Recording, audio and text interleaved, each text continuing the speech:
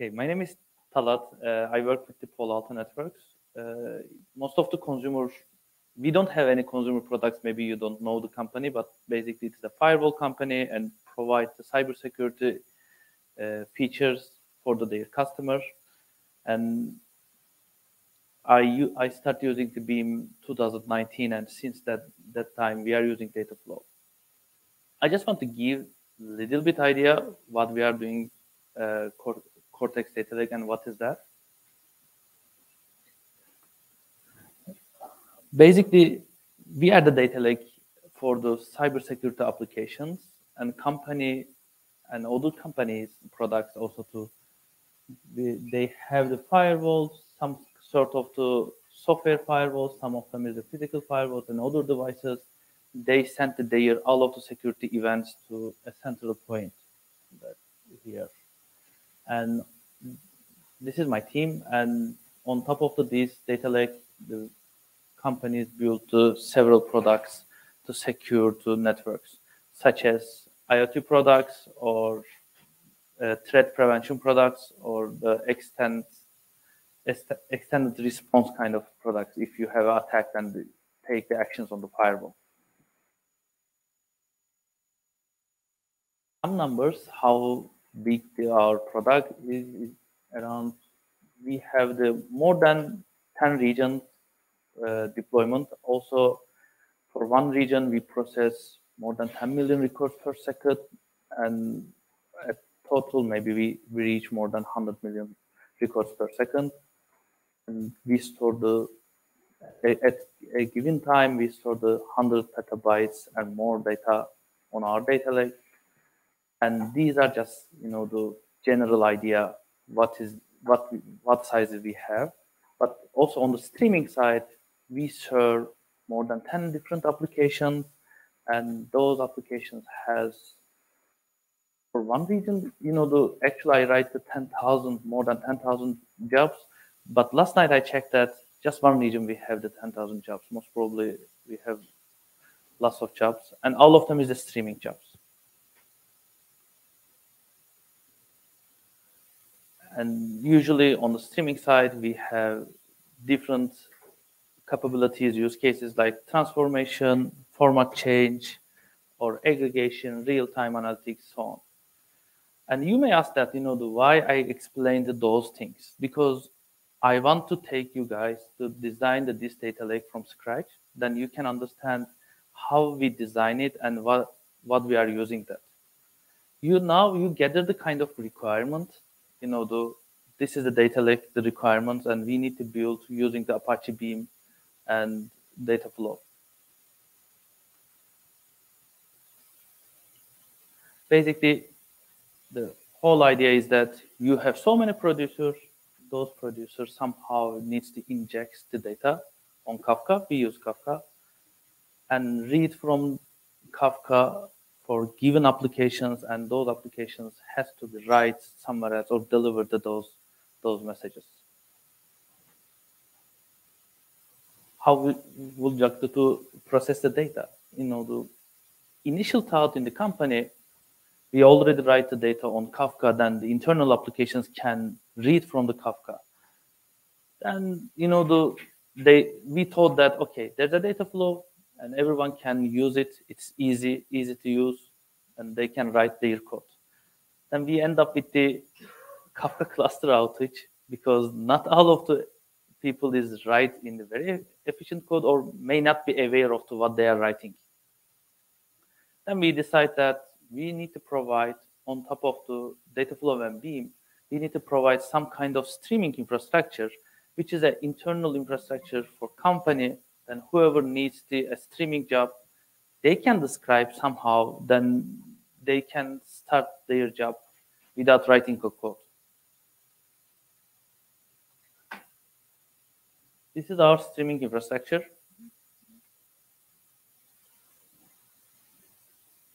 In here, you will see that there's one application. This application means the company's internal customers. For us, it's customer, but it's not real customer, just another team building the application. They sent their request to our API server, and we built that. This yellow ones is we built it, and these purple ones are they are not the purple, but the purple ones is the another team is built it, and these are data flow and Kafka and so on. They sent the request to us, then our API server is create a deployment request on the data store, then queue, then deployer is deployer take the request, generate the necessary data flow job, beam pipeline, and deploy it. These two steps is working together closely, and eventually we end up with the data flow job. Okay, I need to give a little bit information about how we store the data on the Kafka side. First of all, we thought that the Kafka should not be accessible directly or do any modification the manually, because then you cannot track the Kafka what happens for your partition or other things. That's why we introduced a metadata service which responsible for any Kafka modification, topic change, or topic creation. No one is access the Kafka directly except the metadata service and Kafka DevOps team, by the way.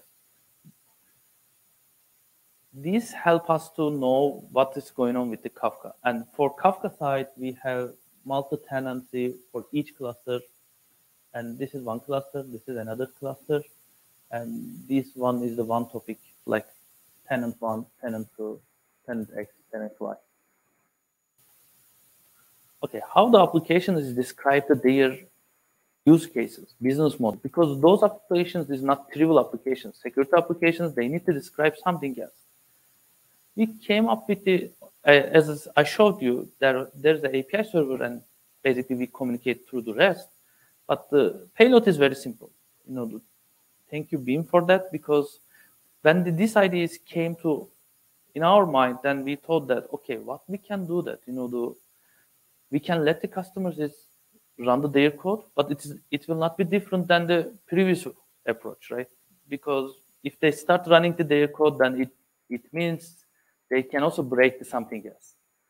And the Beam SQL abstraction is 2019, I believe, they introduced that, and we immediately start using that. The idea is that they just tell the which table. Table means in this term, which topic they want to read, but they don't need to give the topic information, because we know that topics and all of the Kafka server information on the metadata service. And because of that, they just need to say tenant ID or tenant name. And the rest of the thing is they describe as a SQL. If it is simple transform, as you mentioned, as you can imagine that, like filtering, projection, it's very easy. It's already supported on the Beam side. And they just say what kind of output they want to reach, they want to get, and what is the sync. And they also give the application name. Then based on these informations, we generate a DAG. And this DAG is showed they use that DAG directly. We deploy that, and Dataflow is running that. Today, as I mentioned, that we use the Dataflow, and DAG is generated based on the REST pipeline, and we support so many output formats: Avro, JSON, CSV, some security-related format like SEF, Leaf, kind of. And Beam has variety of the things, but we implement our own things because some of the, I can say in that way, Beam thing is try to achieve very generic and abstract way, but sometimes very generic abstract way is not working for us. That's why we implement our own things for that. And on top of these basic features, we also implement some additional services like such as self-healing and cost optimizer. I will mention that rest of the talk. Okay, DAG looks like this. This is Kafka.io, and we know that they give the tenant IDs. Then we put the we put the necessary parameters on the Kafka.io and put on the DAG. Then rest of the thing is just the appending the rest, other things. Like this is Yesterday I talked about that. Today's any coder doesn't support the schema evaluation. This is another issue on the Beam side. Then that's why we decided to go with this our own Pardoos to deserialize and serialize our our types. In here, we read all of the data as an Avro. That's why there's an Avro binary to row serialization happens. Right after that, this yellow ones is provided by the Beam, by the way, and we feed the SQL transform and give the business logic SQL in here, and the Beam is generated deck, important deck, business logic in here. Then output of that, we receive the row and change the row to output format, whatever output format is desired. My example, it was the JSON, then which means that we turn to the row, Beam row to JSON in this step. Then we create, the very simple things, batch creator. You can get the idea, right? For anything, you don't want to write one element at a time. You want to do some kind of batching, and this is described on the REST endpoint, and we just do that batching side. And the thing means that I mentioned that. Definitely, this is, I explained the core streaming infrastructure. When we implemented, don't think like that, at least it wasn't happen to us. We will go to scale immediately.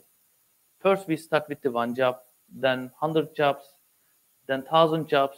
Now, though I stop counting how many jobs we have it. That's why this getting gradually. And what I learned that, we had some operational challenges while scaling. First challenge, this is more related with the runner, it's not directly the Beam. Basically, we use the data flow. Data flow support update function. You can use dash update or some other parameters to update your jobs. But somehow, data flow update is not very reliable for our use case. Definitely, it is working well, and it's awesome feature. I don't say that the update has the issue, but for our case, we use the Kafka.io and data flow update. If you have the partition increase on the Kafka side, data flow update cannot update it because it's the split change. This is one issue. And another one is that, sometimes, I'm not sure did they fix or not, the sync is getting slower, then they cannot drain the job kind of case. And we implement the reliable update. The basic idea is that try the data flow update first. If it is not working, then drain the job and get the new job. Okay, this is my last topic. I want to mention that Kafka topic evaluation. Everybody is mentioned about the schema evaluation. I didn't see that so far. No one is mentioned that. It's not just Beam, in overall open source community. No one is mentioned about the topic evaluation. But actually, topics are also changing. Basically, when you create a topic, it may have the 1 log per second. Then tomorrow it may have 1,000 log per second. Then your topic needs is changing. For topic change detection, Kafka.io cannot support the partition increase. At least it tried to support it in the Beam side, but then we realized that it's not working properly. I believe I discussed with John. He's the engineer. He is working on that. Yeah, here. He will fix that. But we are working in this infrastructure more than 3 years, and we implement the self-healing. It looks to metadata change whenever the metadata has the topic change, and detect which job is affected and restart those jobs. Another one is that traffic change. The topics may have the different log rates over the time. Then we need to allocate less resources or more resources, because all of the streaming jobs is based on how many partitions or input split you have it, then it can scale up or scale down.